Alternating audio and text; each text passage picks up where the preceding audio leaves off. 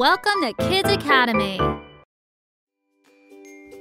Hello boys and girls, this is Teacher Mike with Kids Academy, and today I'd like to teach you about arrays. But before we get to today's worksheet, let's talk about what an array really is. An array is just a group of objects, pictures, and numbers that are arranged in rows and in columns. And a rectangular array is an array that is arranged in equal columns and rows, and it also takes the shape of a rectangle.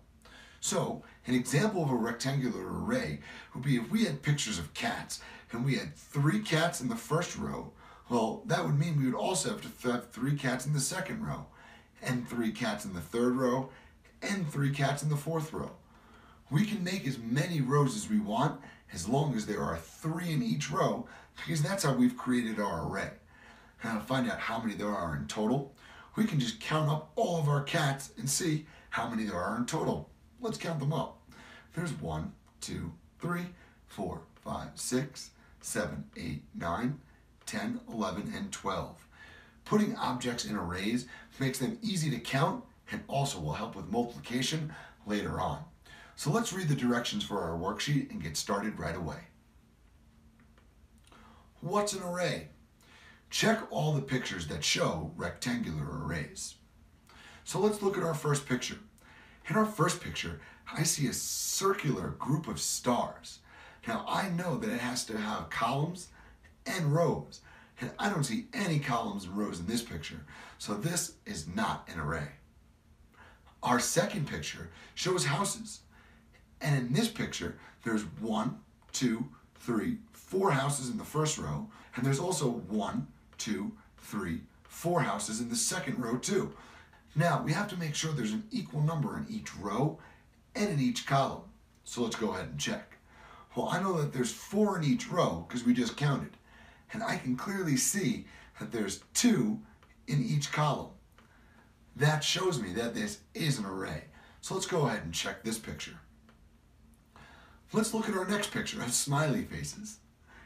In this picture, there is not an equal number in each row. You can see because in our first row, there's 1, 2, 3, 4 smiley faces. And in our second row, there's only 2 smiley faces. I remember, there has to be an equal number in each row, meaning for this to be an array, there would have to be 4 smiley faces in each row, and there's not. So this isn't an array. Let's move on to the next picture. In our next picture, I see snails. Let's take a closer look and see if this is really an array. In this array, there's 1, 2, 3 in the first row, there's 1, 2, 3 in the second row, and there's 1, 2, 3 in the third row. Okay, we're off to a good start. Now let's check the columns just to be sure. I think this is an array just by the way it looks. It looks nice and even, like an array should.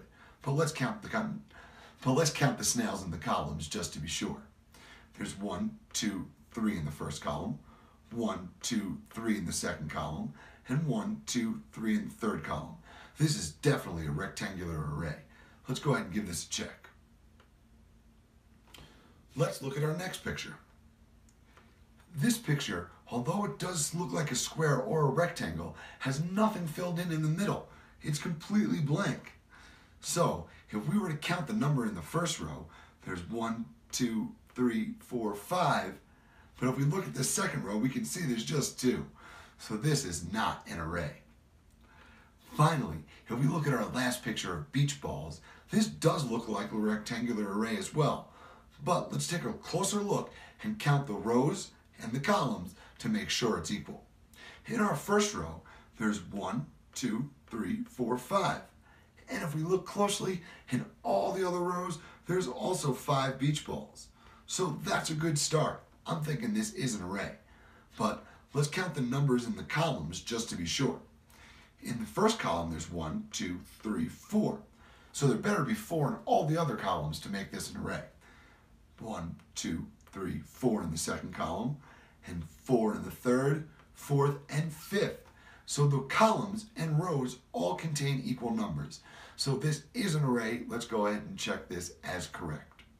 Remember, boys and girls, when you're looking to see if an object is an array or not, make sure it has an equal number in each row and an equal number in each column.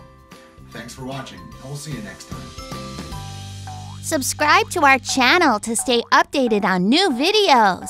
Find links to our apps in the comments below.